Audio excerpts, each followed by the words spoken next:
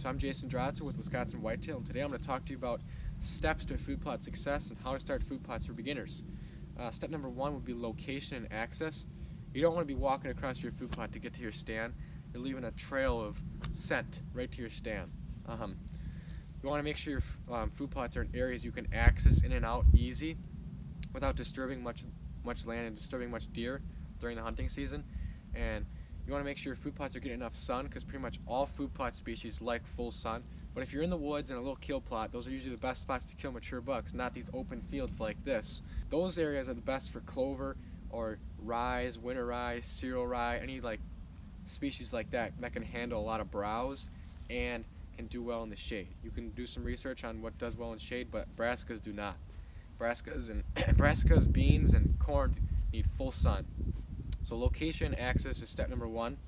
Alright, so step number two now will be site prep. Whether it's a small food plot in the woods or a 1 acre field, the best thing you can always do is spray, because spraying off all the weeds, eliminating all that competition, will also cause less weeds to be in your food plot after planting too, and it makes it easier to work up the ground. And that brings us to step number three now, and that is soil prep and seed bed prep. If you have a tractor with a disc or a tractor with a tiller, that's like the best thing you can use. But I know that everyone does not have access to one of them, but basically anybody that's putting in their own food plots or owns their own land is going to have an ATV. So you can buy a real nice ATV disc, or the Groundhog Max is a smaller ATV disc that works really well too.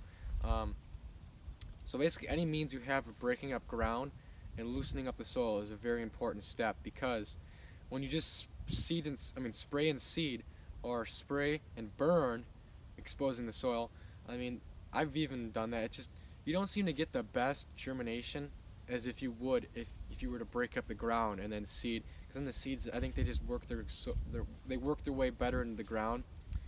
I'm by no means an expert on food plots, by the way. I've only been planting food plots for 2 years now.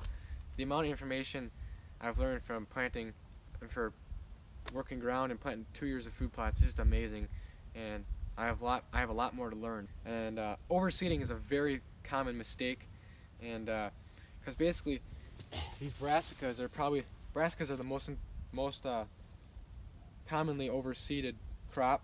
You can tell this is a pretty big brassica plant. Look at these leaves on here. It all came from one little tiny seed the size of a clover seed.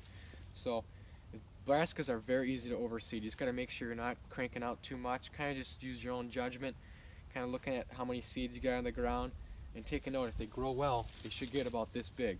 So one little seed will produce this. Whereas clover and like ryegrass and cereal rye and winter rye, those you could just seed like crazy, because those plants don't really get that big. Any plant that gets big is going to be one that gets overseeded more commonly. So I hope this helped, guys. Well, that's about it. I hope you learned something from this video, and hopefully your food plots turn out well in the future. And this isn't as hard as it seems, guys. All it takes is a little bit of common sense, some knowledge, and lots of hard work. And just like anything you do in life, the more you do something, the better you're going to get at it. This is all a learning experience. In the 2 years I've been planting food plots, I've learned so much, and I'm probably going to continue to learn so much. So a lot more is coming ahead. So please take a look at our channel. There should be a link in the description below, or you can search Wisconsin Whitetail on YouTube.